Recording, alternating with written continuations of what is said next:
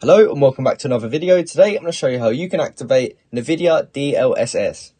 So one of the things running a DLSS actually requires is having a NVIDIA RTX graphics card.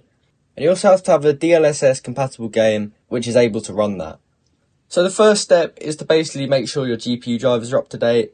If you don't have NVIDIA GeForce Experience downloaded, go ahead and download it from here. And then once you have it downloaded, we can go ahead and open it. So when you've downloaded it will look like something like this. And at the top left, there's an option to go home or to drivers. Now we're going to head over to drivers and make sure we have the latest GeForce Game Ready driver. Now you can click up here to check for updates to see if there is a new one. However, I've got the newest version, so it's not giving me an option to update. But if yours does need updating, you want to do that first if you want to be able to run DLSS.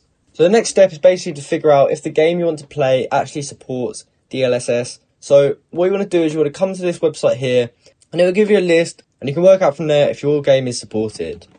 So I'm going to be playing Modern Warfare 2 for this example, and as you can see, DLSS 2 is actually enabled.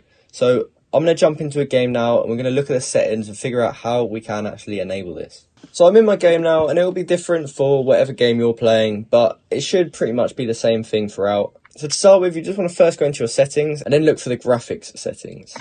And from here, if you are playing Modern Warfare 2, you want to select quality at the top here. As you can see, there's one option for upscaling / sharpening. So if we drop this down, here we can see NVIDIA DLSS. What we want to do is select this one, we click show more under here, and we can also change the presets. As you can see, there's 4 different options, and you can read through these now, and basically choose which one that suits you the best, and select that. And we can also raise up the sharpness to whatever we like. And then once we're ready, we just want to click apply settings down here, and those settings will automatically be applied, and you can now jump in a game and have DLSS activated. So I hope this video helps you. If it did, please comment down below that it works, and like and subscribe for more. Thank you for watching.